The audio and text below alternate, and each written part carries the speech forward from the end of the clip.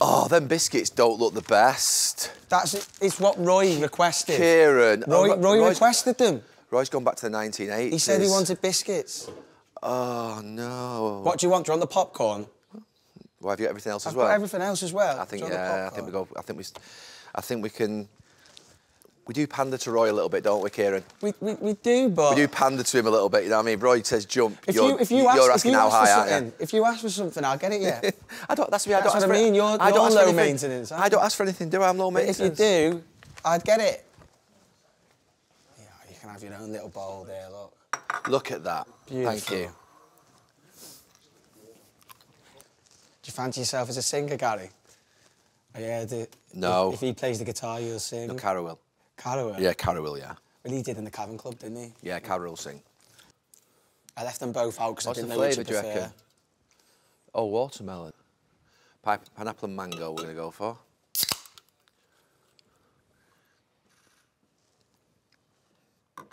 Yes, that's the one. All we could get last second. Oh, it looks like a baby one. Honestly, Barry, that is so bad. Comedy gold, that. It's not. Can we not get a proper guitar? We're trying in the building. But this is someone's in the crew. Do you carry your pick with you everywhere? You say pick?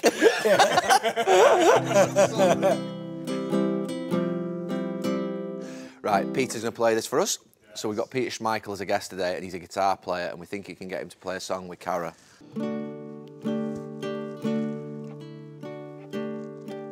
Bit rusty.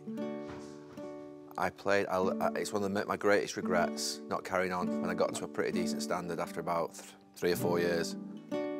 Oh, yeah. See, oh, here we go. Here we go. What do you think to this one? Oh, that was better. That's better for him. Trying to... That's wow. just been tuned. Look at this. Wait, have you got your pick? Yeah, I've got the pick. Plectrum. Just move that. Unreal. I used to be able to play the Lars. Lars? Oh, that's a bit of me. I used to be able to, I can't anymore. I got you the biscuits. Yes, Gary! Is that good? Can you do that one, yeah? Yes! I love that song. Peter, come on, Peter. I like to live. See, it was a good shout, We're going to start with where's Jill? Jill, you're there. You start, keep going with that song. I like that one. That was good. We like it. Here he is. Brilliant. He's a man of many talents. Our goalkeeper and our lead guitarist, it's in tune. It's been tuned. Oh, no, it's not. You got a singer there. Look, you got your singer. Yeah, he's ready. Is that your guitar from home? No, they just brought it in here now. Can you play anything? Get it tuned then, Peter. It's not tuned. Well, tune it then. My favourite biscuit. Yeah. Thank you. Oh, Peter can play. When someone puts a guitar in the hand, they just look cool, don't they? Yeah. Look how cool he looks. I've got my wife is youngest to play guitar. Oh. And one of the ways to do that is there's so many ladies in it. You know, you pick up a guitar, the girls would just go wild, you know. Does that mean my problem? Not for everyone, Nick. Yeah, you didn't look as cool, to be fair, when I walked in. Can we have a cup of tea? Is it possible to have a cup of tea, please? No one tuned it. No, they said they tuned it on the way in. Yeah, but... A big thank you to you. You look good. Thank you, Jill. It's OK. What's that? You're getting away from hoodies. I like hoodies. I know. And Jill knows I like hoodies. She bought me a present. I think there is definitely a time when you've got to stop wearing hoodies. I didn't. He helped us when we were in Germany, so I just gone. What do you get? What age is it? That's got everything. No, Jill, this is an amazing gift, honestly. But do you know something? What age are you when you stop wearing hoodies? I'm 50 in 5 months. Yeah. But do you know something? When you get to 50. Do you know when you get to basically sort of October, like we should come to October, and you can start to put winter clothes on. I love it. Yeah. Oh, I love it. Yeah. Oh, thank you. Know what I love? Any coffee? Clean, like a new pair of socks. I love a new pair of socks. I like ankle socks. Is that normal? Those Do you socks. drink Earl Grey as well? Is that Earl Grey or no? Peter, we're definitely going to ask you to play a song at the end. And Carragher, you're going to be singing. You're going to sing, Carragher. So, I'm going to sing one of your songs from the band. No, do. Is he in a band? Big an Oasis song. Can we think of it? I like what you just done then. Half the World Away. Yeah. You do that one? To leave this city. Are you going to Oasis? Yeah, we like that. Have you got tickets? I think we all know that one. Are you going to Oasis? Oh, what a tune that is. Are you going to Oasis? The Royal Family, what a show. Want to.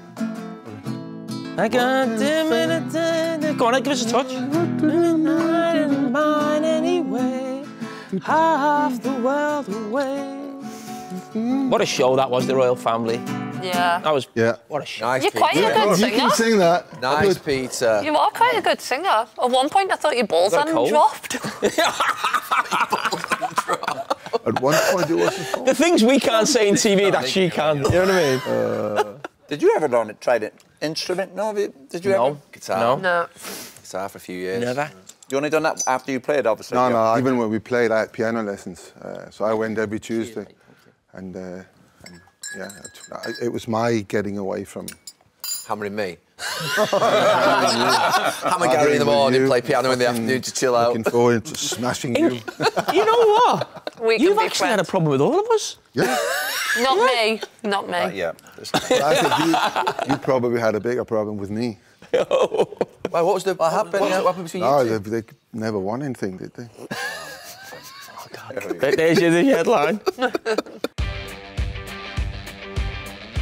For goalkeepers who make mistakes at United, it's tough, isn't it? Yeah, I never did that, so I don't. Made one or two, but of course. I know I make mistakes, but I never accepted that I would spend the next second thinking about that. Brian Robson, one of my biggest heroes, was sitting next to me, you know? I'm like this. Yeah. I'm really in paradise. He could have put nil, I would have signed. Oh, this will go down well. It was for me. Get the violin, get the guitar. Jesus. It was my dream. On any given day, something could go off. I was coming back with my cruise ship, Peter, and you were reluctant to give back the captaincy. That added another level to it. I was more than reluctant. You ended up wrestling on the floor in a hotel corridor in Singapore with each other, didn't you? I want to know who won. There's never a winner. Never a winner. Welcome to Stick to Football, brought to you by SkyBet. And this week, joining me, Carragher, Roy and Jill, is a Manchester United goalkeeping legend, one of the greatest of all time and certainly the best goalkeeper that I ever played with, Peter Schmeichel. Peter looked after me in Dortmund, got me out of there alive. Or was that when you were drinking excessive amounts of alcohol? Well, it was encouraged. That was one thing that you got away with actually saying that live on air. I just don't get how that happened, you know. Do you remember that and being sacked? Yeah, he even said he had 8 He's very good at getting sacked. That's true. That's true. I remember that interview, actually. Was it actually scary when you were in there, Dortmund? Who was it with? It was scary. Yeah, because when the fans and stuff, was that No, when we were all mates. Oh, OK. So the people I was with, so I've just gone into I've said on the show, I want to go on the yellow wall, bit of bravado, didn't really mean it. And then the show just went, do you want to go? I was like, oh, God. But it was something I always wanted to do. So so even in a Champions League game, it sounds silly, the home team are not in charge of the stadium. UEFA take control of the stadium, if you know what I mean. It's almost like you've got to go through UEFA. So Borussia Dortmund are like, yeah, you can go on the yellow wall, brilliant, great, publicity, whatever. But UEFA were like, no. And it was like, no, I'm going in. I'm not just going to stand here and like the yellow walls there. So I just got myself on like a bar. When I say a bar, not the bar. There was a bar. Just like, like an old-fashioned, like standing up. It was like being in, the 80s in England. So I've just parked myself here, and then all these people around me just like, there's obviously a couple of cameras at the start before, and then watching the game, so they start getting onto what it is. But they were just going to the bar when the game was gone, but coming back with these cardboard things where it's like you bring 8 pints. So it was just like, I'm in this little gang now, so I haven't said, get me a drink. I haven't asked the fella. He's just like, oh, we're here now, boom. And then he come back again. So I'm thinking, I haven't got one. Were they forcing you to drink it? Yeah? No, not really, but I wanted to be in with the gang, didn't I? So then I had to get, I've been told, I'll have to go and get some. So we just kept coming back with a pint, and then the winning. So everyone, they're all the singing and all that. So it just went from it. So it wasn't the plan, was it? No. It just, so were you actually you did as well? So I'm there. So my job is to, I do like 2 minutes before the game, a couple of times. And we did it together. And then after the game, I go and do the interviews in the flash zone. Now, this is where UEFA are really, really strict. And that guy who looks after Dortmund he's the strictest of the lot. I mean, when we did half-time, I don't know if you saw that, because we got Jamie out at half-time, down to me, to the camera. No. At this point, no. At this point, no. But what we did was we turned the camera towards the yellow wall, where we normally have to have the pitch in the back, and he comes sprinting. I can see he's a tall guy, sprinting out, and he goes, "You can't do that." And he started to tell me off. "You are not allowed to go in the yellow wall." Well, he goes out, and I say, "Hey, easy. We're only going to do half a minute, just to show where he is." And he's literally, you know, when you see the length, his face is here, and it's angry. I've got to speak to the studio. And he was, but it was after, because what you forget to take off was your good Dortmund stuff. And when Louis and Ricky came over, you know, he comes over, he's a good guy, you know, and we're going to do an interview, and he looks at Jamie and say, "No, fuck that," and he left. So I've got the Dortmund scarf on in the back, so I've just carried on, just coming to this mix zone. I've got the Dortmund scarf on. And then we got Jadon Sancho in the headlock, didn't we? Were you actually drunk on that interview then? I just had a couple. There is a way you have to ask permission. So by 10 minutes before the end of the game, you put your wishes in for who you want to speak to afterwards. We haven't got Jadon on at all. Yeah. So we got other players. We want the manager. We wanted, I can't remember, but not Jadon. So our position is you come up the stairs from the ground and you turn that way into their dressing room. So we are the first station there, and then there's another one here. And Jadon walks past. We're actually live to the studio, and Jamie just goes, whoo, brings him in. He's not allowed to come in. Brings him in, starts to talk about United as well. Yeah. You know, asking him about United, and you've already at this point said you've asked him about United.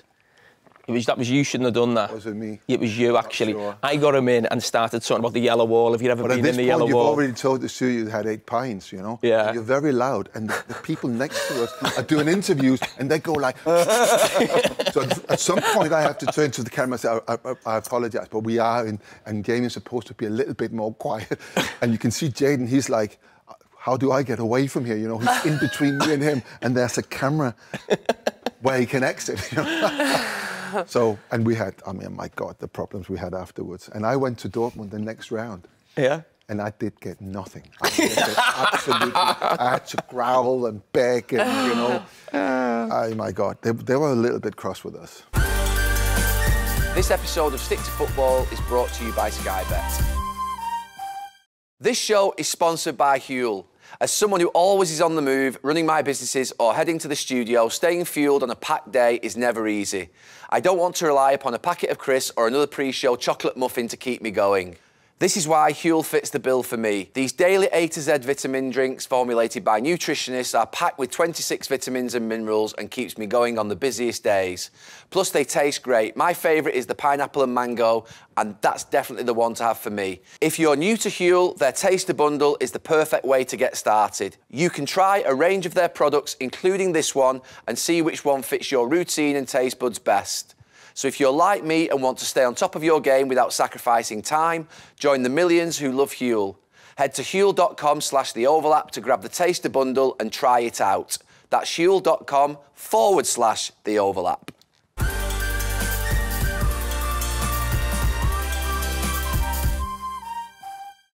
Right, Peter, I actually was reading up in the last couple of days, and you have time for that? You mean 10 minutes ago? Do you have time? Your first job was in the dyeing department of a textile factory. Dyeing. Oh.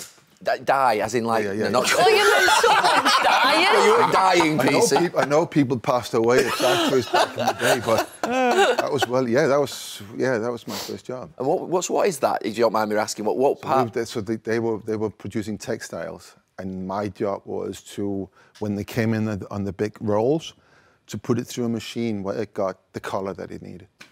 So it's full of chemicals, and it will now make sense to you. A lot of things will make sense to you now. You know, that I worked unprotected with, you know, very dangerous chemicals for about 4 months, 5 months, I think it was. So how old are you there? How old are you at this age? I was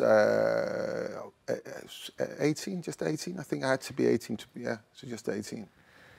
So, well, I come through a different system than most of you. I didn't go through an academy. We didn't have that in Denmark. So you did your school, and then it had just been, the law had just been changed so you could have professional football in Denmark. So you could get actually professional sport. Up until 78, everything had to be amateur. So we didn't have professional sport.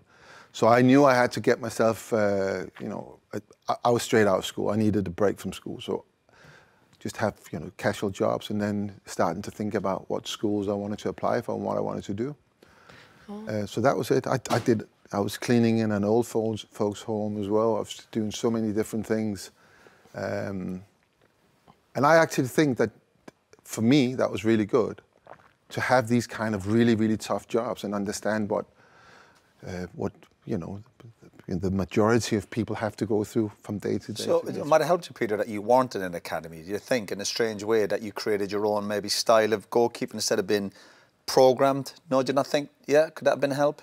I think so, and also being lucky in the sense that I met people along the way with my football who was you know, so far ahead of thinking to what was there in Denmark, right? Because we were amateurs. Right. Yeah. So I worked with a goalkeeping coach who he'd been away from Denmark. He'd played in Holland, and his ideas were not so much this diving around and, you know, drills in and out of cones and up and down and the things that I see happening today.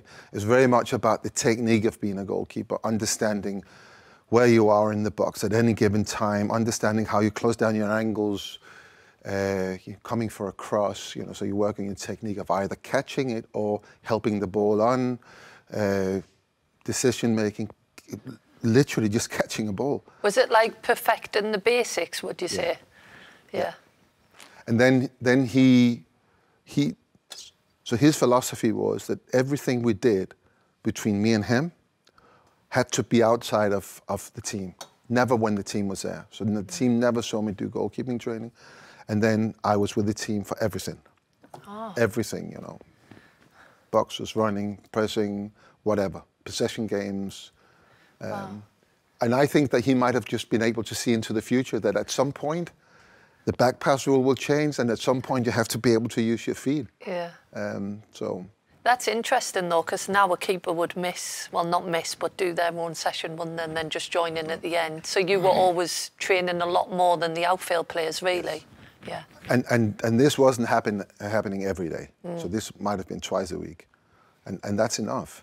I don't get this separating the goalkeeper away from the team.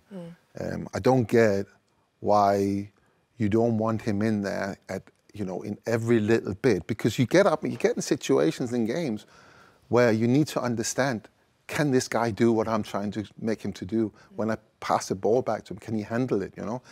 And I certainly don't get the idea of every morning the goalkeeping coach goes out with, you know, 5, 6 goalkeepers, and they just do like a conveyor belt kind of exercises.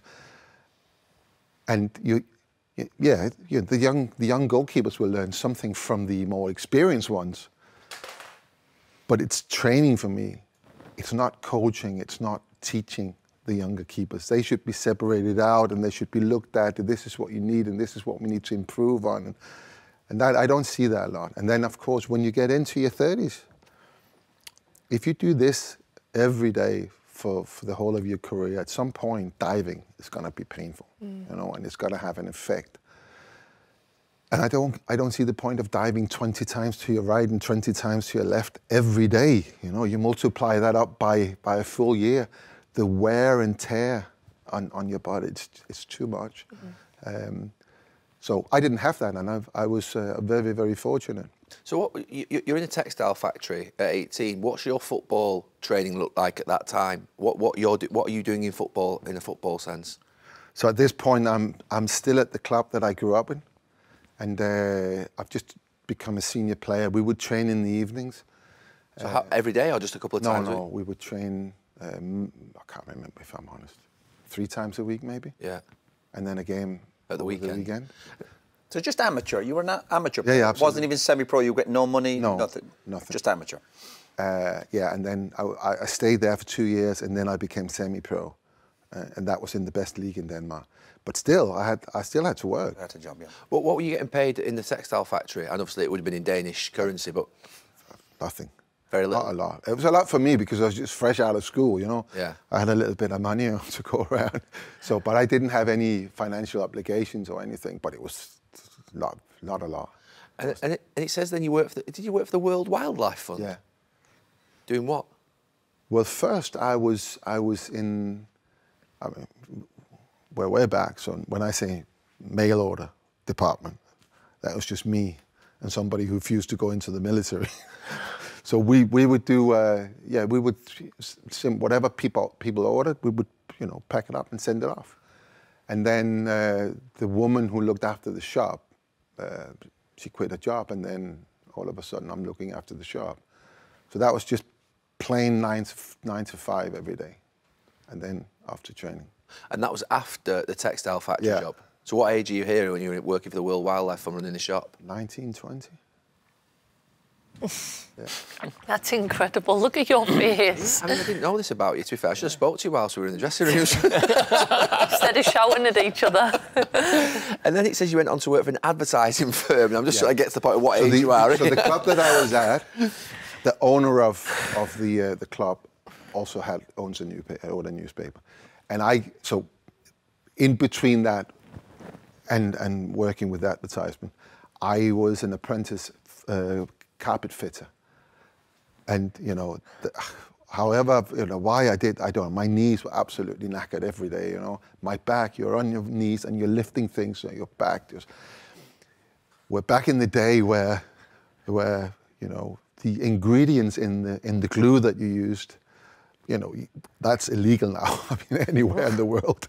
Is this explaining your eccentric behaviour as we get a bit older? That's what I'm saying. Did Roy work there as well? That makes sense to you guys now, But yes, and that was, again, it was a good experience, but I had to quit that job. And I asked the chairman of the club, I said, I can't be doing it. I'd be working really, really hard on a Wednesday, and then my boss he loved football, so he would let me go like 3 o'clock so I could go back, and then I would play what would be like a Premier League game in the evening. And I've been gluing and everything during the day. I'm like, and yeah. So I said to the chairman, can't be doing this, and he said, well, come and work for me. So I worked for him, which was literally. It wasn't a real job, to be fair. I had a few customers that never advertised, and I literally just had to report. And obviously he wanted me to play, so it was a way to sort of make everything work. And I was there for 2 years until I signed for Brøndby, and that's. And what age is that when you signed for Brøndby? What age? Yeah. So I would have been 23. So you're working basically probably for 5 years after you leave school, basically, 5, 6 years. That's what it was. Yeah, but that's all good for you, isn't it? You're like, I look back. You appreciate the game then when you do get that opportunity. I look back and I think that I've had a really, really good footballing education. Yeah. There's always this sentiment that with a goalkeeper you can play on for longer. So I was never rushed in the sense that I had to get it going now because time is running out. I never had that feeling. So. And the year that I joined Brøndby was the second year that they were full-time. So they were the first one in 1986. And then it's just, yeah. But you couldn't believe someone would have that journey right now, could you? I mean, the thought of an outfield player or a goalkeeper, all that sort of coaching that we sort of feel that everybody needs. And we probably weren't like that in terms of academies, but like that thing of 14, 15, 16, that improvement and the hour, they talk about 10,000 hours, don't they, in the practice all the time. And you go from that to being the best goalkeeper in the world. It's just that journey that you've gone on just doesn't feel like, if you had an ambition to be the best goalkeeper in the world, now I would imagine you'd be thinking you've got to go through the academy, certain coaches, experience of games. I never thought about that. I never really thought about the personal side of being a footballer. It never really meant anything to me. I always thought about, since I was a kid, since I can remember anything about football, I wanted to play for Man United. And I can't explain why. I just wanted, and every night going to sleep, I was thinking about that. That was my big ambition. My biggest thing was to play an FA Cup final at Wembley for Manchester United. And didn't get to the FA Cup final my first year. We got in the Rumbelows Cup against you guys. Yeah. Yeah. But I got there. And Chalky scored one of Brian McClare, 1-0, yeah. You kept a clean sheet anyway, didn't you? Was it 1-0? Yeah. It was 1-0? I think it was, yeah. Yeah, I remember Chalky Brian scored, yeah. Chalky scored, yeah. But that was my dream. I never thought about, I want to be, the hero or the best or never. So who was your hero growing? Who was your sort of like growing person up? You looked to? Remember Sepp Maier, West Germany, Bayern Munich? But he had these long shorts and the gloves. He had the Royce gloves, that's where all that came from, So they were really, really good in the early 70s. They were winning everything. I think Bayern won in 71, 2 and 3. They won the Champions League. No, that was Ajax. I think they were more 74, 75. So they win the World Cup. 74. Yeah, 74, and then they go on to win the Champions League there. And we didn't have that much football on TV, so obviously seeing that and seeing him. But we did have every sort of off-season, when the Danish season wasn't going, we had English football, so we were obviously familiar with everyone here, and the goalkeepers were just so good back then. I looked at, I picked something from Shilton, something from Ray Clemens. Just your little things where but I won't say I had one goalkeeper that I really sort of said, that's the one I want. When you first came to England, your goalkeeping style was like bizarre compared to, no, in a good way, compared to. How do you remember that? No, you would have been a small child. It shocked everybody when you first came. The going out to the edge of the box and the long throw, the big sort of, if you like, saves where you'd sort of spread your body. Where did that sort of influence come from in your goalkeeping? Yeah, so Denmark it's a cold country in the winters, and the facilities are not the same as they are now today. Now you can play football all year round in Denmark, but back then you couldn't. So we, as a team, we always played handball in the winters. So literally the same players playing handball, and then when you're in goal in handball, you kind of have to sort of. Yeah, I get that. You gotta have to trick the guy who's shooting. You have to trick him into do something. So you open up somewhere, and then at the moment he executes, you kind of do that or whatever. And we did that. I mean, so you were a goalkeeper in handball, the ones where. Yeah, I was actually alternate years because we were 2 years, so 63 and 64 1 year, and then 63. I'm from 63, 63 and 62 born in the next. And when we played with the 62s, they had a goalkeeper, so I would be outfield. Okay. So it was a bit of a mix, but it was.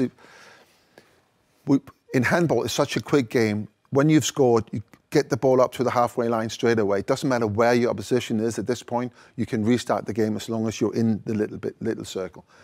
So as soon as they've had a shot, if you've saved it or if it's in the goal, just get it up there. As soon as somebody takes a shot, you will have your wingers running straight away. So if I got the ball, I would just straight away throw it up. And being the same players, I play with the same players, football, handball. That doesn't go away. It's not like, no, I'm playing football, now I've got to do it in a different way. It's just something we did. And we did it from we were children, really. Mm. And yeah, I mean,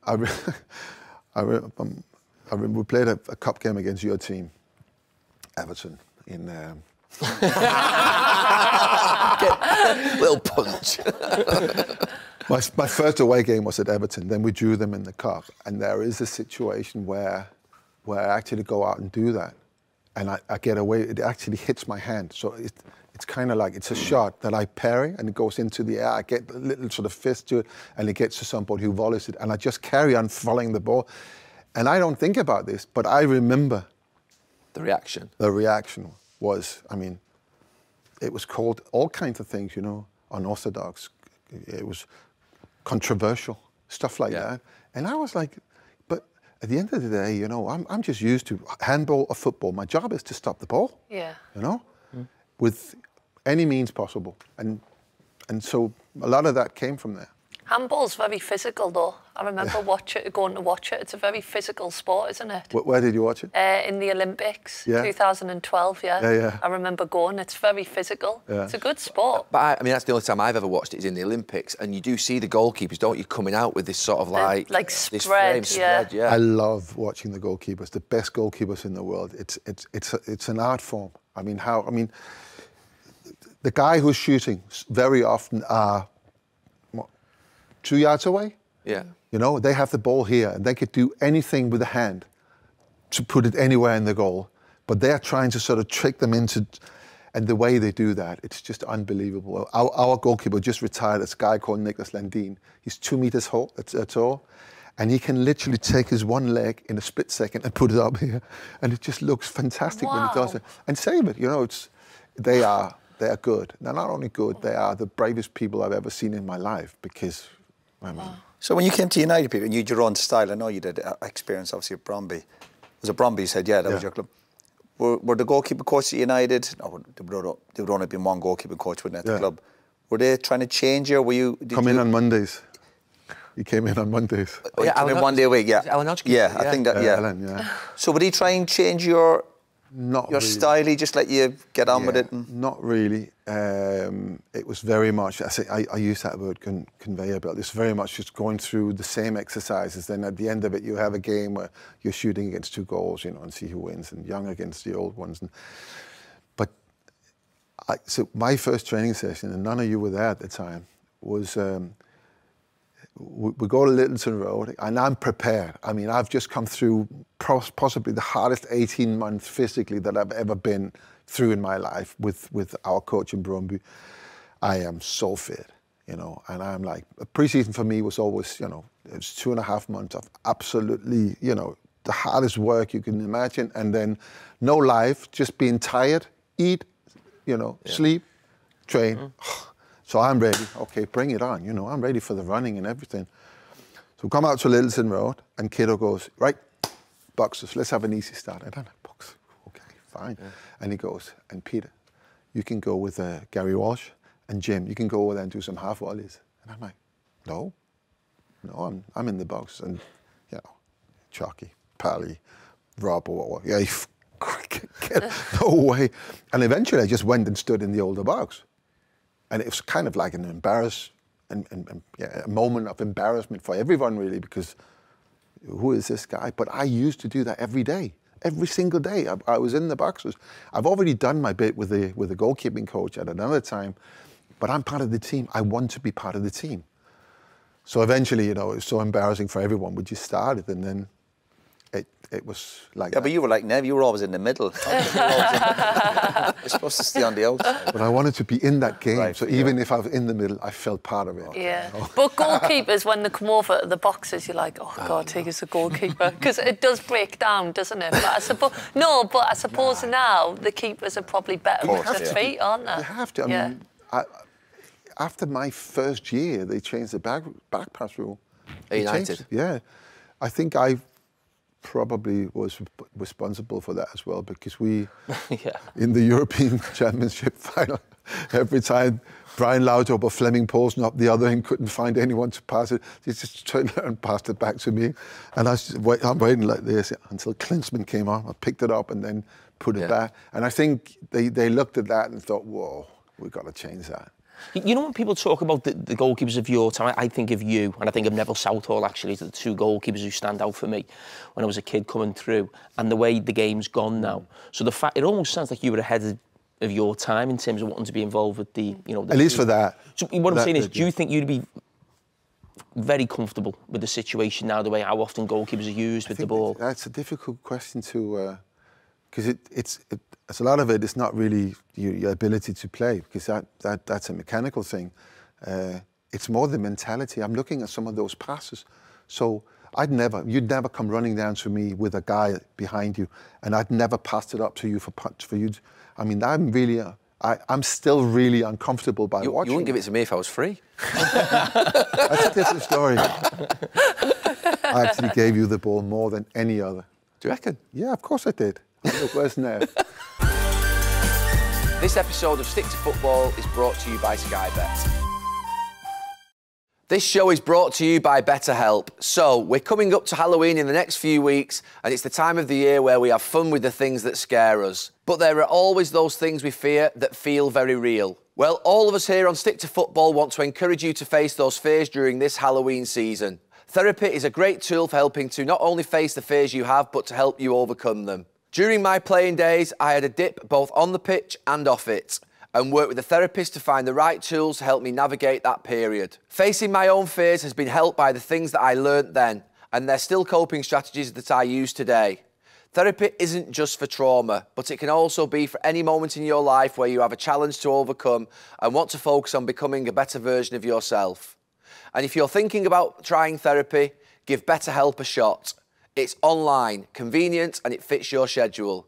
All you need to do is fill out a short questionnaire and get matched with a licensed therapist. Plus, if things don't click, you can switch therapists at no extra charge. Easy. Overcome your fears with BetterHelp. Visit betterhelp.com/STF today to get 10% off your first month. That's BetterHelp, HELP.com/STF.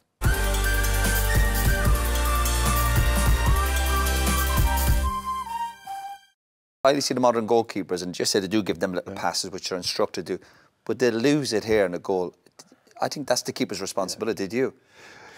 It depends on the instructions. If the coach says this is the way we absolutely have to play, and if it goes wrong, I take responsibility, then you're forced to do that, which I think is wrong. I think there should be a variation of what you can do when you have the ball as a goalkeeper.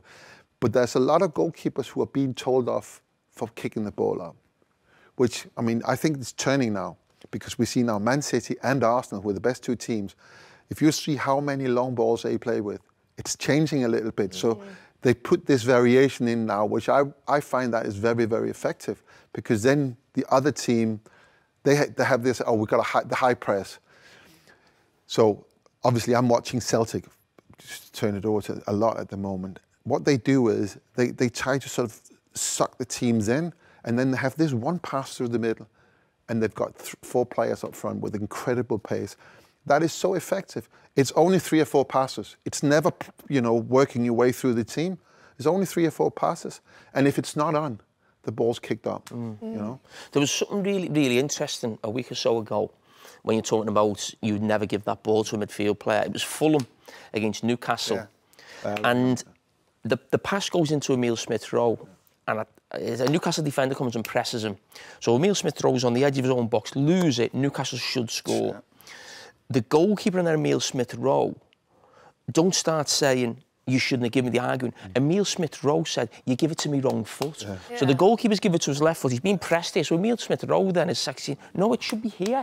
Now, that's where we're at, where you'd never have thought of doing that in the past. But even now, it's like, no, that's fine to give it on the edge of the box, even though there's a man there. You've just got to make sure you give it to the right foot. But that's all that comes back to decision-making. Is that just decision-making? Would you have been comfortable playing in that system, having to, face your own goal, getting a ball straight at you, having to pass it either that way or back to the goalkeeper? Well, I never think it's a good idea to come straight at your goalkeeper anyway. At least have a bit of an angle. Yeah. If you're straight, you don't know either side. You do that a lot today.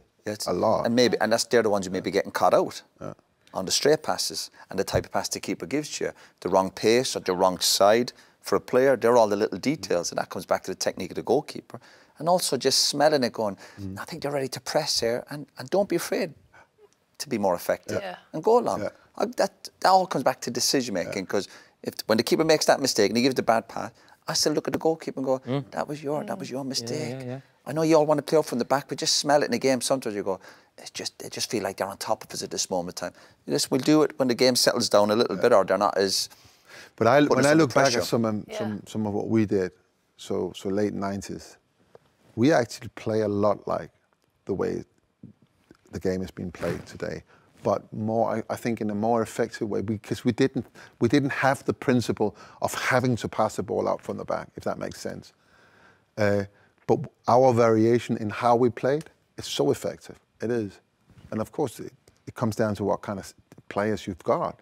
But we played it out from the back. We played that sort of half ball as well. Sometimes I would launch it. Sometimes you would come back and you would launch. just to have this unpredictability. Yeah, we still mix it up quite well, I think. Yeah, but again, Yeah. I think that's just being smart. Yeah. Reading Exactly. the game situation. I feel like we had a very clear direction that we had to get it into the front players as quickly as possible in the right way, in the most accurate way. So for me, that was always so if you could throw it into the front players' feet and you could miss us out, you would. But I still think that's there today, and I think sometimes we forget that. Haaland scored a goal a couple of weeks ago where Brentford have gone man-to-man all over the pitch and Ederson's just gone whack. Yeah. That is still the best ball, of getting it into your front players. I think I hate watching teams. I'm not against playing from the back. That's the way the game is, and it's great technical. But the whole point of doing it is to maybe entice someone on to, as you said, maybe Celtic do, to get in there. And I sometimes feel that teams, when they have the opportunity to do that, don't, and still make the extra pass. Yeah. But that can still be a pattern, because I remember watching City under-18s years ago, and the 9 came all the way down the middle of the pitch as if they were going to play that ball, took the centre-half with them, keeper went long, the winger just ran in and scored. So it can still, people think when you go long, it's because you've panicked, but it can still be like set up in a pattern. I think the frustration, Jamie, for all of us, we're talking about teams, for City, when we've done it, when you're good enough to do it, it's fine. It's when you're seeing teams doing it week in, week out, and they're giving goals away. You look at games the weekend, the amount of goals that were given away by people trying to do something, you're going, it's not on, it's not on. You're not good enough to do them little short passes. Read the game, the situation. There's 5 minutes to go, or it's 2 minutes for half time, you're 1-0 down, you're 1-0 up. They just seem to be doing it, the lesser teams, at the wrong times. He says, I feel that there is like a school of thought now that there is only one way of playing football. There's a right way, and then there's, you know, all the bad teams. And I like the idea of different plays in the same team, a variation of how you start the game and what you do, and in different periods of the game as well. You know, I mean, they're so into all the data these days. You know, and you see when a lot of goals are being scored is between 28 and 32nd minute in every half. And that's because of concentration level falls. If you're aware of that, then start bombarding, you know, difficult balls and, you know, challenge the team. But it's like there is this way, and everyone has. Is that my phone? Who is it? Someone's ringing. It's my wife. It's Kasper. Answer it, Peter. Just, Peter, take us back to that first conversation that you had with somebody at Manchester United, or somebody that came to you, maybe your agent or whoever it was that represented. When was that first contact made? I had. Again, we're back in the 80s in Denmark. We don't have agents. We don't have, you know, a team as a player. We don't have anyone. We have ourselves, maybe our parents, and that's it. And then I got approached by an agent who said he liked what he saw and he would really like to work with me. And he asked me what I wanted to do, and I said I want to get to Man United. And 18 months later, that was the first opportunity for me to get to Man United. So who did you first speak to from the club? Steve Bruce. We were pre-season training. Bromby? In the week, yeah, with Bromby, in the week where United were playing Hereford in the Cup. And I don't know if you remember how much Fergie was under pressure. He had to win this game. So he took them away and ended up in our hotel, where we were pre-season training. In Denmark? No, this is in Spain. This is amazing. Man United go to a hotel in Bromby to prepare for an FA Cup game against Hereford. Where have they gone? In January, the snow up to Where have they gone? So where are you? Somewhere in the Marbella. Oh, Marbella, okay, so, right. Obviously, being a big Man United fan, I walk past Steve Bruce and I go, hello. So he's the first one I've ever spoken to. But the first person I speak to is Martin Ebert. So I get over. No, actually, I'm mixing it up. That's the first when I'm actually going. They approached me. Brøndby asked for far too much money, and so it couldn't happen. What was the too much money? 1.2 million. 1.2 million was too much. So it fell through. And obviously I was devastated. And then I get a phone call of someone who's helping that agent to come to his house after training. And in his house is Alex Ferguson. Wow. And he goes, hello. I'm disappointed. I know you are. I'm disappointed. But I've seen what I want. And I'm coming back for you in the summer. So play well. You know what he's like. Do this, blah, blah. And he again shook my hand and left. Went back to Manchester. So he was the first person I saw. And then in the summer, after? Then in the summer, then I went before they won the Cup Winners' Cup. No, get me right. Was that right? Yeah, before they won, I think the week before I went over to see Martinez. We did the deal then, and then I knew I was coming over. And it was literally a handshake because they were going on the stock market, so they were not allowed to sign any contracts. So I had to trust this guy that always, and having had the experience the year before when it didn't happen, it was a bit of a nervy time. And when I came over and I started pre-season, we even went to Norway for pre-season training. I still didn't have a contract. And we came back from Norway. And that same day we were going to Scotland to play Aberdeen. And that was the only day in the international window and after they were allowed to sign contracts that I could sign my contract. So I went from the airport to the office, signed my contract, and then back, flew up to Scotland. So to play, we were in UEFA Cup, I think. What year was that? 91. 91. And the fee was 500. My first wage, I think, was David De Gea's last wage was 100 times more than my first wage. I think my first wage was 3,500 a week.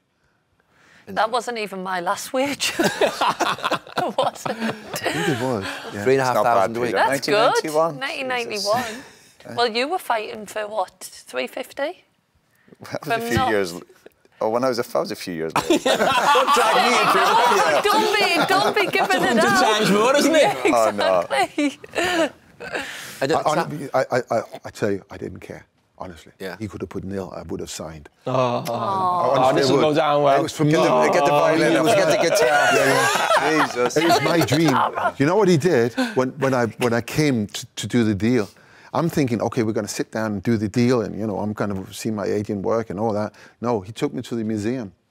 So I spent 2 hours with him in the museum. Boss. That's good. Which museum? Martin Edwards. Yeah, learn the history of the club. Exactly. They should do that to every player. Exactly. I loved it. Absolutely loved it.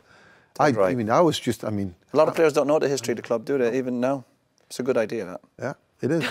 he did. Did he do that with you as well? No, not with me. No, I didn't. No, they didn't. But I think it's a really good idea. No, obviously I was aware of it. Obviously, growing up in Ireland, but I think a lot of players don't know the history of the football club. You should take new players on tours of the museum. No, honestly, I think it's important. I swear. Honestly, I'd love to see you as a tour guide. So what are your first impressions, Peter? You join United, there's the pressure on the club of not winning the league for, at that time, would have been 24 years. Yeah. 24, 25 years. And obviously you were brought in to be sort of one of the pieces of... Sorry, who was your other goalkeepers at the time there? Was it Tim Layden and Gary Walsh and... Les. Was Les there? Les left. So he leaves that summer and comes back. And he came back, yeah. I mean, for me, I was in paradise. This was my big dream, and we started off so well. We played well. I'm looking at these players, and I'm seeing 17-year-old Ryan Giggs. I've never seen anything like it in my life. And Andrei Kanchelskis he was in the same hotel as me, so we spent a little bit of time together. And I've never heard of him. When I saw him play the first time, wow, But we forget about Andre, don't we? A bit. I came in the very first day. I came in from Copenhagen, and I was so early that I was the first one in the dressing room, and I'm sat there. Norman Davis picked me up in the gaffer's car, and I thought he was going to take me to a hotel so I can take my luggage there. I've packed for life. I've got all my. Remember the small dressing room? I had all my suitcase, everything was here. I'm like this, and they started to come in one by one, And there's Mark Hughes, and then eventually the last one to come in was Brian Robson, who was one of my biggest heroes, and he was sitting next to me, And I'm like this. Yeah. I'm really in paradise, and to be honest, I didn't really think too much about the pressures of not having won, because Sir Alex was so adamant this is a team, and we will win. We will absolutely win. We are the best team, and we are best prepared for the future. And at this time, he's already thinking about you guys. At what point you are going to come into the equation. You've already got Ryan in there, so he knows that something big is going to happen for the club.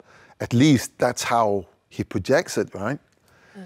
And then we was relatively successful winning the League Cup, and then we mess it up at the end of the season. And that's probably my worst time in football. That period where we play 4 games in what is it? Saturday, Monday, Thursday, Saturday.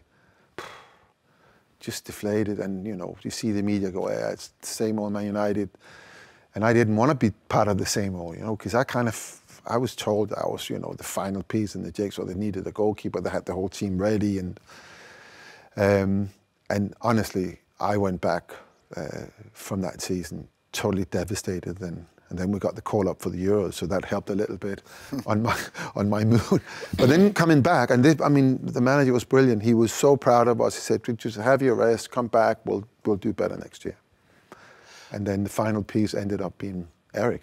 Yeah, I've just actually remembered. You actually roomed with Eric, didn't you? Yeah. Yeah, I did. Yeah, it was very different to Eric, how you, in terms of obviously your sort of stuff. But did you room with him straight away as soon as he came in? Must have been tough for Eric, that was. Yeah, it was. He challenge. He kept complaining. It took him a few years to get me out. No, he was. I got to know Eric really well, and I really like him, and I know a lot of what people see, the way people see Eric. It's not really the way he is, but he's just he's a very intelligent man, but he's also an incredibly shy man.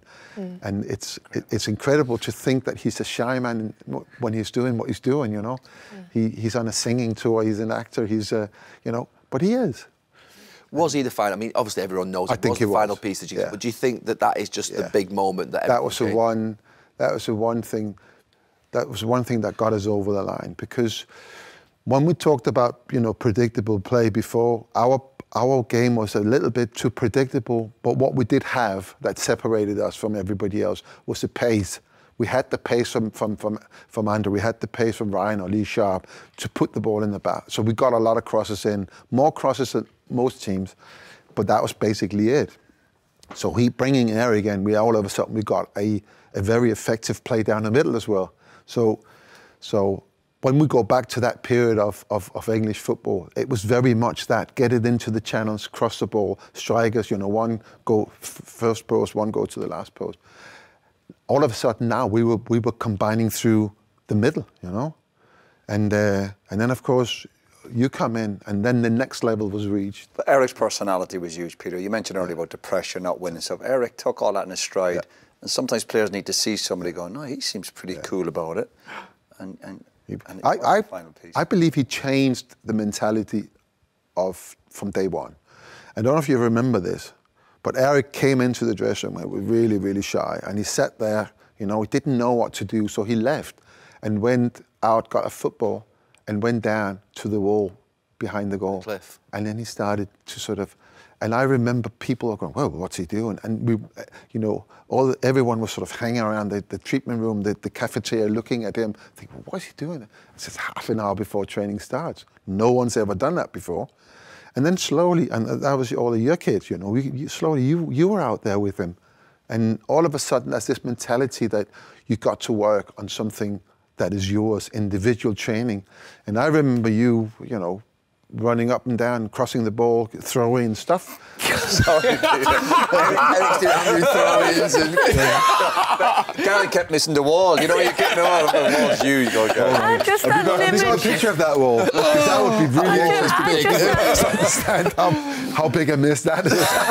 Sorry, I just had an image of you taking a throw-in and then running after it yourself. Go and get it, walking back. Take a throw-in, run after and cross it.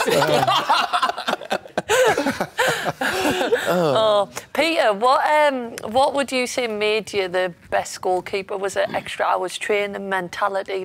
What was it? No, I had a really good education in terms of how to deal with literally everything. But I think at the end of the day, it's a team you're playing that makes you. I get asked this all the time, who's the best goalkeeper in the world? And I cannot answer that because it really depends on what the team, what kind of players you play with, what the team wants, what the coach wants.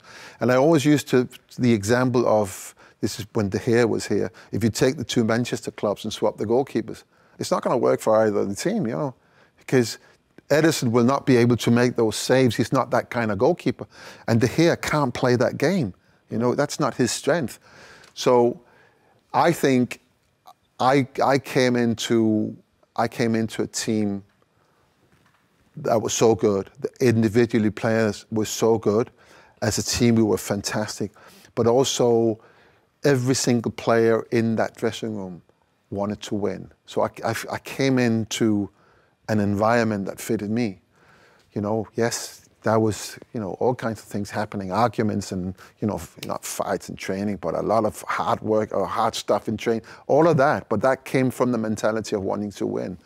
And, you know, for the period that I was there, I mean, I would say that we were very, very successful. And that built onto the next phase of Manchester United as well.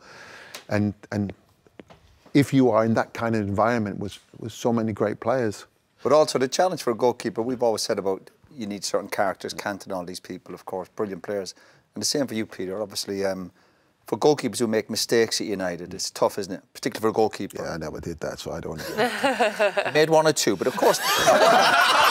Listen, every player does. Jesus, listen to me. But it's the reaction, isn't it? It's what you do afterwards. Exactly, that's what it is. Yeah. And we've seen a lot of good goalkeepers go to Man United, they make a few mistakes, and they're almost done. Yeah. They just... But that is for, I think that applies to everyone. But more so for a goalkeeper. You in the semi-final against Juventus. For the goalkeeper, but it is that reaction. How do you react to adversity? You know what? But when I did my coaching best, I went to Man City's academy, and Simon, was Simon Davis? Yeah? Simon Davis, yeah. He was doing a talk for us, and it was interesting. He said the most difficult part for us here is to teach them how to lose. And it's so weird for him to say that, but it makes sense.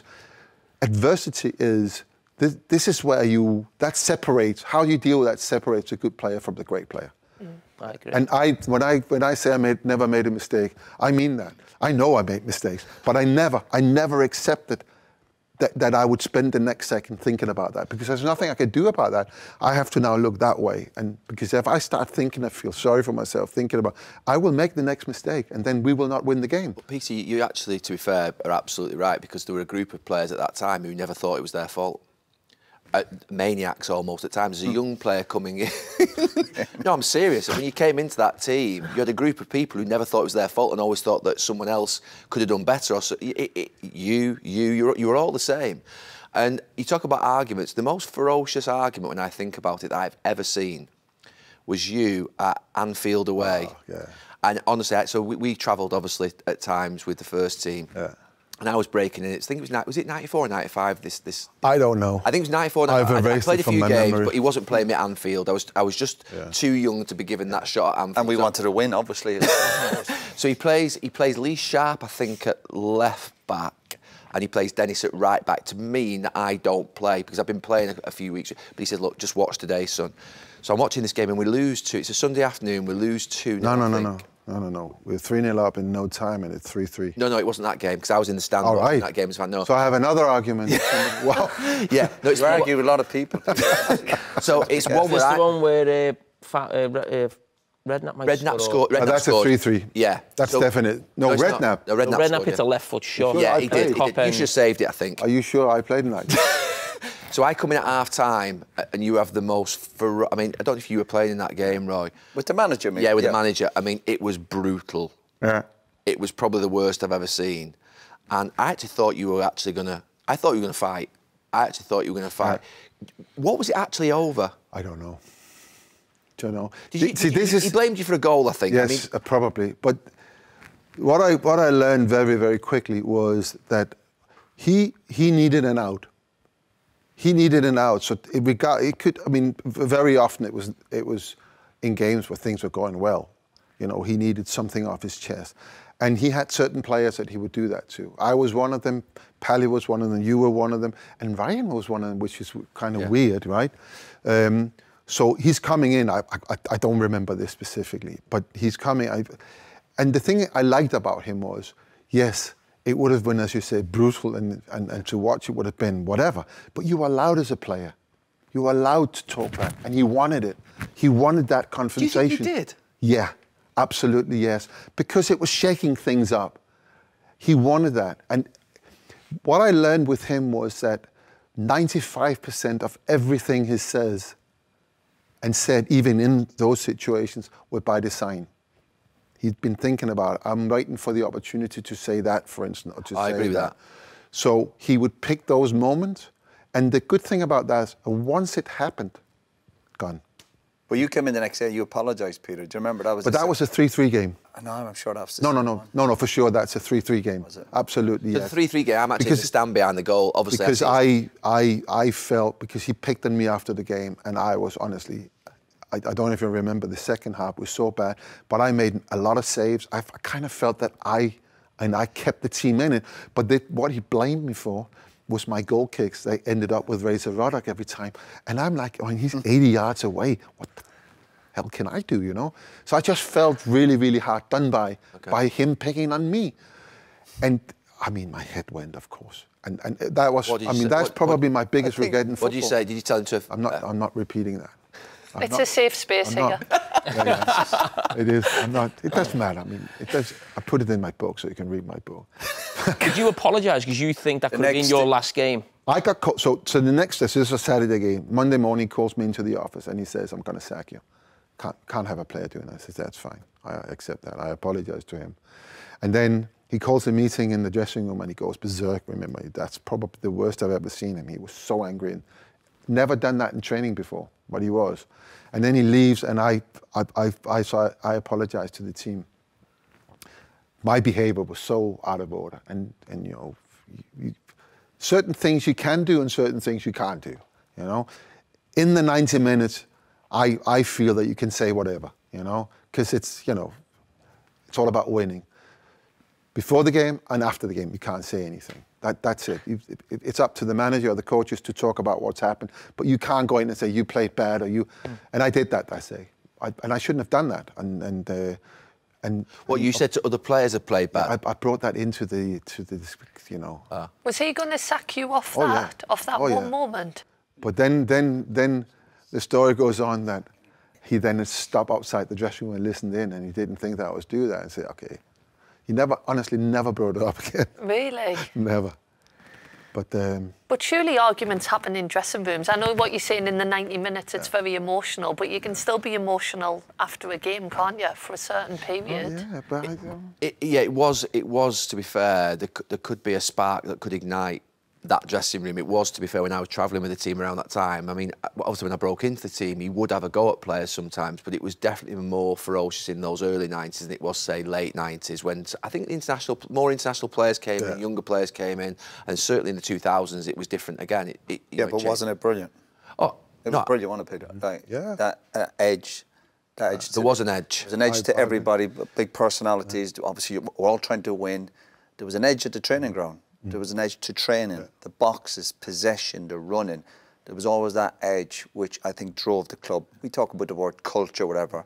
That players wanting to win, the manager, the training, led to arguments, disagreements, fights. No, it did, but it was all part of the package. It's what made, there was energy. Whatever say you go to, if you went to Man United training ground, we were training, there was people would come and go, and we'd be getting, and I keep repeating myself about this, we'd be getting stuck right into each other. Peter would be having to go at you, but you're crossing or defend. It was constant, but it wasn't just, it was all of us. There was always an edge. It could be me and Incy, me and somebody else, the two of you, Pal.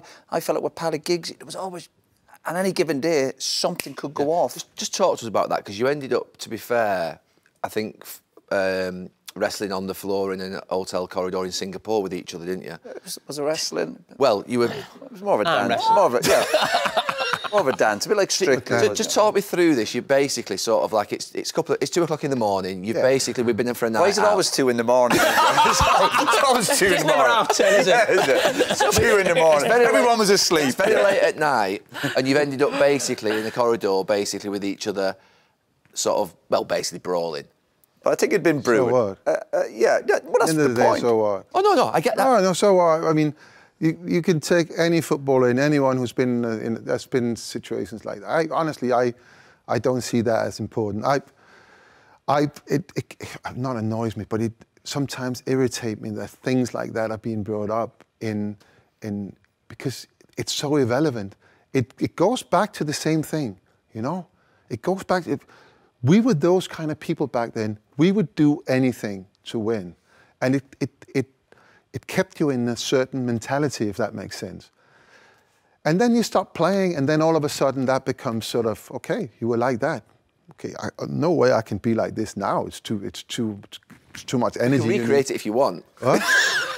No, Peter, no, but what we can do, and this is a good idea, we can instruct, and then you're doing it. Yeah. So we'll. Oh, what happened? Yeah, you reconstruct. No, but you have to do it right.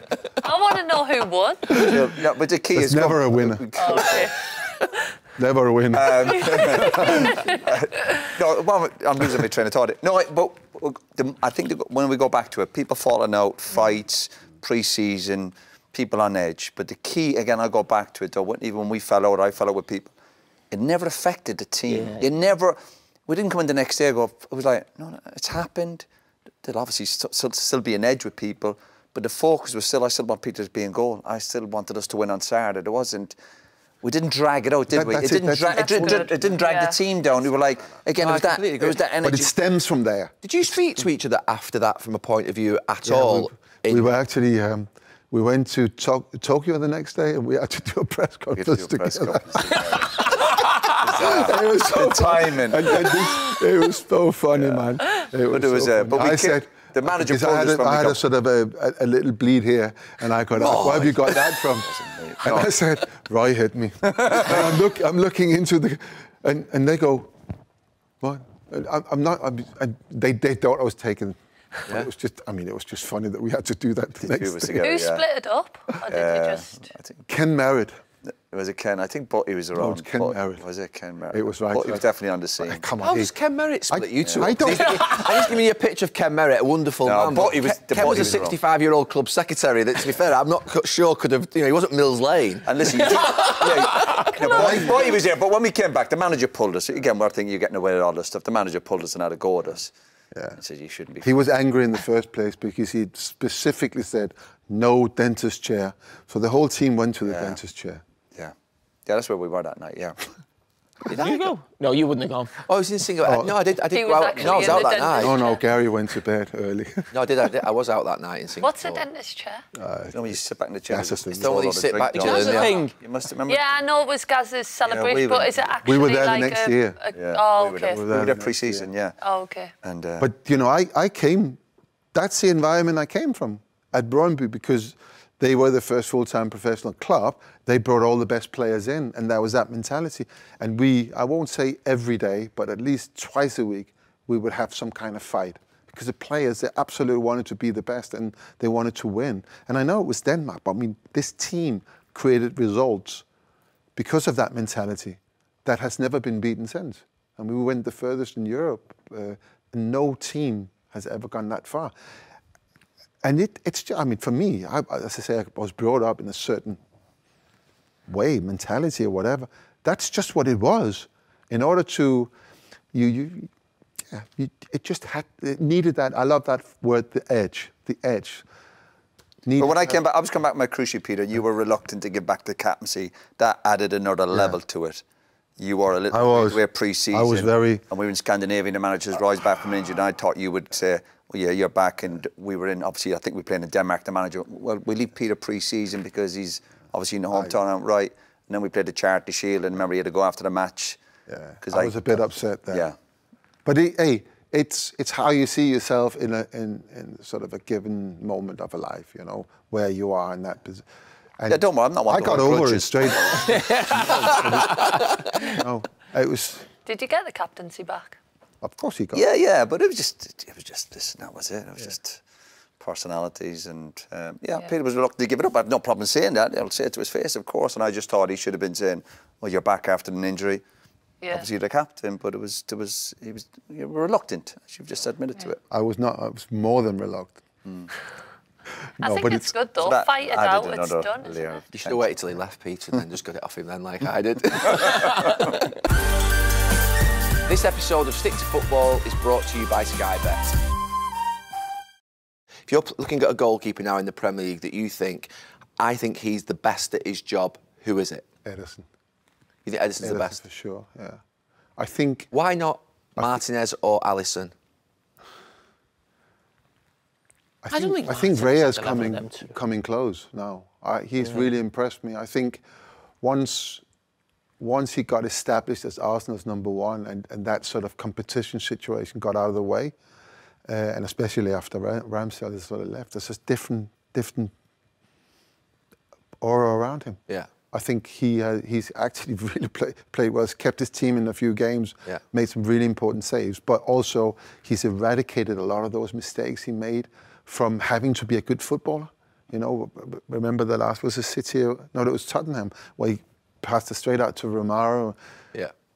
All of that, I haven't seen that this season. Yeah. It's kind of like, so I think Alisson is, I mean, in terms of one-in-ones and making really big saves, I think he's fantastic. I thought you'd go Alisson because of the fact that I see more of Alisson in you than I see Ederson in you. I think Alisson struggles a little bit with his feet. I think there's a few mistakes that you don't see from Ederson. That's the only thing. Martinez, I think he's proven Arsenal wrong for sure. He's a big personality, isn't he? I think he's a big personality, and I think he's helping that team a lot. Will he be able to do the job at Man City? I don't know. To be honest, I don't know. But he's a winner, obviously. A World Cup winner. He's just won the Copa. And he's getting there as well. You still look at goalkeepers and go, I just like goalkeepers who stop the ball in the back of the net. He does that. Yeah. I thought Raya was good on Sunday in catching it though, Roy. I thought he was good in. I know. I want my goalkeeper to come out and do that. Can I find it strange? We were in the studio and he came and caught a couple of crosses. Yeah, I heard him. Did you hear about Gary? No, and the people in our studio, obviously they were commenting, and it was brilliant. And I'm like, he's come and caught the ball. He's got gloves on. Gary did that a couple of times on the commentary. We're getting to the stage where we're going to be praising players for tying their laces. He's come and caught it. Listen, what? Jesus Christ, you're tough, Did you see all the Arsenal players? Jump on top of him. He's caught the ball. That's his job. We finally got the line out of it. That's his job. But the thing is, that mentality comes from because not a lot of goalkeepers are doing that. No, and not doing that. It's a big thing for me, what Roy. he does there, which I think is brilliant, and this is why I think he was brilliant on Saturday. He's coming out in a period of the game where it's fantastic if he does, but there are so many people in front of him. Yeah. So when you come out, you're looking at the ball. Obviously, I might run into him, and then the goal's empty, and you think about that. You know, but he came. I thought he really. I mean, obviously the time wasting. I don't like that bit of it, but I thought he really kept his team in it. He took the sting out of. But would you be happy? Would people see you've had a great game? You've conceded 2 goals. No. Thank you. Of course not. No, Roy, the reason I like it is just it's such a moment in a game where you think we need to keep a clean sheet or we need to stop a goal going in. He didn't keep a clean sheet. I know, but you know it's a big pressure moment to come out and catch it for me. Not clean sheet, but he nearly kept Peter, it. just last question. I want to talk about Kasper, and obviously we will remember you bringing Kasper in to the training ground as a, 4, 5, 6-year-old, and you think of the career that he's had. Is it harder? He's having. He's what, sorry? He's having. Yeah. No, yeah, you're right. He's heavy. No, you think about it, but it's a bit tough. Has it been harder watching Kasper than it was, say, for instance? Are you more nervous watching Kasper than you were obviously playing yourself? Yeah, I was never nervous playing myself, and you can do something about it all the time. You can. Yeah. I think in the beginning it was really difficult to sit there. When he was establishing himself. Well, he wasn't establishing himself when he first started out. His first game, he was 19. It was Man City against West Ham away, and the team is out. You know, see all these guys, beers, man, muscle, and then this little boy comes out. You know, yeah, chins are red. You know, you can see he's not got any money yet at this point. You know, so he hasn't got that weekly haircut and all that. And you look at it and say, my God, it's just a boy. What is he doing there? And that was difficult. He did really well. So quite quickly, I got sort of more relaxed about it, but the weird thing is, it's for me, football has never stopped. So when we're in it, you are in some kind of, not bubble, but there's a certain element of pressure, even in your everyday life. Yeah. Of course, when you stop playing yourself, that sort of stops, but it's only diminished for me. I have it when he's playing. But yours carries on because of, obviously... When he's playing, I have that same feeling, you know. If I can't watch the game, if I'm working, for instance, you know, my focus is there. It's not on doing my job. Yeah. And of course, he's back in the Champions League now, so... Celtic is a good move, huh? Is he enjoying it, Celtic? Oh, my God. It's nice fit for him, wasn't it? It's perfect. It's perfect with the manager he knows, the atmosphere around. I mean, Celtic is just a massive club. I mean, you know that better than me, and then the team they have, it's amazing. I feel so privileged that I have those, that I can have those moments. When we played you guys in the Euros, I'm there for Fox, and I'm interviewing my own son, which is on many levels completely weird and wrong and all that, but it's also something I would treasure that forever. Yeah. You know, it was really a big moment for me. You obviously won titles for United, but you must believe, is his title greater than any of yours? That for me is the best moment in football. When I was your best moment in football? When I was stood on that in the centre circle and they were presented that trophy, that was for me, that was the biggest ever, because, you know, we've done it. I say we've done it so much. So not that it becomes normal. I'm not taking anything away from it, but you were there and you did it and you're working towards it. You had the feelings and you know, and it was in many ways it was a requirement to be a Man United player that you actually won that trophy. But not with Leicester. Leicester, amazing. Not them. Amazing not story, them. isn't it? And the funny thing, just you know, I know you're going to get Kasper at some point here. We were taken down 10 minutes before the end of the game. They're playing Everton. They're 3-0 up. They're flying. You know, he's one clean sheet away from winning the Golden Glove, right? We're then stood underneath the stand, not knowing what's happening until the game finishes. Then they open and we can walk out. And I go up to Kasper, you know, and he's angry. He's just about to get the Premier League trophy. You know, he's furious. It turns out he conceded a goal in the last minute, and that was more important to him at that moment. You know, that mentality of wanting to win. They've already won the Premier League. I mean, who? But he probably had a bonus in his contract, did he, for Golden Glove? I know he did. I'm sure you would have made sure that was in there. I'm sure he did. Yeah, he lost a few hundred grand there. But it's just that pride, you know, the whole wanting to win and wanting to do everything to win. So even at that moment, that meant, okay, it was a brief moment, but it was that's just his mentality. They're a good lesson for Leicester. We talk about every team playing tippy-tappy football now. Hey, Leicester didn't mess about, did they? A couple of big, strong centre-halves, a striker, Kasper putting it in behind, not messing about. But don't forget, they had Mahrez, they had Kante, they had Kante, Vardy, who couldn't miss. Drinkwater midfield, Vardy, very good. Drinkwater, they had Albrighton. I mean, they had really good players. Danny Simpson. Danny, yeah. But what they also had, they had the luck of no injuries. They literally played the same 11 every time. So, and that was a big moment. Yeah. So that was a bigger moment than when you lifted the European trophy. Yeah, because I mean, it's your kid, isn't it? Yeah, it's your kid, and in a I mean, I know it sounds a bit, but we were expected to do it, so it wasn't that big a surprise. And we've already, in my time, we already messed up one year, so the next year it was even more. You have to do it. So once it was done, it was what you had to do. Yeah. So you were, of course, after so many years, it was brilliant, and I think the whole area, Manchester changed. Football changed in Manchester once we did. Won the first Premier League. And you felt that, and it was brilliant to be part of. But you just can't explain what it's like when your son has stood there and done the same thing. Do you ever feel like regret? Do you feel like you got to enjoy your successes? Do you know what I mean? Or did you just go on to the next one? Do you ever regret that? Not really. It was just the way it was, wasn't it? Yeah. The mindset, you move on. I think if you relax and enjoyed it too much, I always felt you'd be left behind. Just the next game is always the most important one, isn't it? Next trophy, next challenge. Yeah, so no, I don't know about you. I have no regrets. That was a good thing. Exactly that. The challenge of having to play the next game and winning the next one. So, of course, it meant a lot. But, again, you were expected to do it. So, to live up to that was a reward, if that makes sense. And then see how many you could win in a year. Peter, it's been amazing having you on, but I'm being told that you've got to catch a flight. Yeah. And I don't think it's a private jet that we can adjust for you. Nah. I think Peter, thank you so much. Peter, thank you. Thank you. Thank you so much. Thanks, Peter. Thank you. Brilliant. Well done. It's nice to meet a Man United legend. No guitar, lads. You didn't. I thought you were going to say. Go on. You can sing it on the way out. Like to leave this city, this old town don't smell too pretty, and I can feel the warning signs running around my mind. So what do you say? Come on, Jill. Give me the please that are mine anyway.